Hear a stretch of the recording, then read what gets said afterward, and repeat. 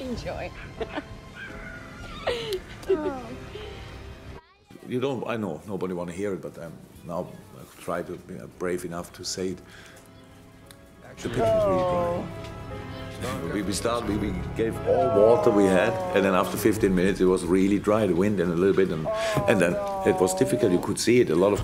The wind came from all directions, so you saw that a lot of situations didn't help any football play, so especially when the ball was in the air, but it was a lot dry and dry. The pitch, unfortunately, first time that I experienced snow in England, so that's pretty difficult. A few players who were ill, who showed sore throat. Now that Man United had more penalties in 2 years since Roda is there than I had in 5.5 years, I have no idea if it's my fault or I don't know how that can happen.